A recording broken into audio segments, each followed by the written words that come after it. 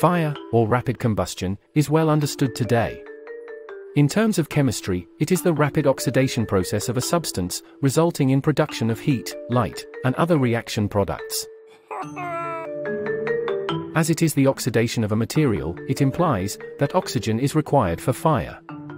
However, oxygen was only discovered in 1772. Modern science and chemistry were around for a couple of centuries before that, and humans had been using fire for thousands of years. Scientists must have been intrigued about fire, and there must have been theories to define what is actually going on. But how was any of this possible, without the knowledge of existence of oxygen? This is when the scientists came up with the phlogiston theory, a term derived from a Greek word meaning inflame. The phlogiston idea was first proposed in 1667 by JJ Becher, and later formalized by Georg Ernst Stahl. The flawed theory was accepted and studied for over a century. So what is phlogiston, and why were these scientists so wrong? As per the theory, every substance that burns contains a fire-like element called phlogiston, and that they dephlogisticate when burned, releasing the stored phlogiston.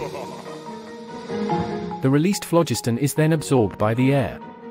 The first question that comes to the mind is that, why doesn't air catch fire spontaneously, as it absorbs all the phlogiston released by burning?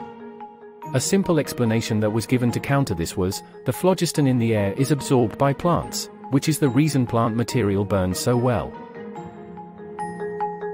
What are flames? Asked someone. As per the theory, flames are a mix of phlogiston and water, created when a phlogiston and earthy mixture could not burn properly. The phlogiston theory also mentioned that metals calcinated by losing phlogiston to become oxides, called calx, at that time. When the oxide was heated with a substance rich in phlogiston, such as charcoal, the calx again took up phlogiston and regenerated the metal. But this creates another problem. If metals lost phlogiston during calcination, then why were the calces heavier than the metal itself? The theory was so flawed that it kept contradicting itself. The scientists did not want to give up the idea, so they kept patching the theory, even though it did not make any sense. Thankfully in 1772, a Swedish chemist, Wilhelm Scheele, discovered oxygen. Experiments by Antoine Lavoisier ultimately explained the relation of oxygen and fire, and finally put the phlogiston theory to rest.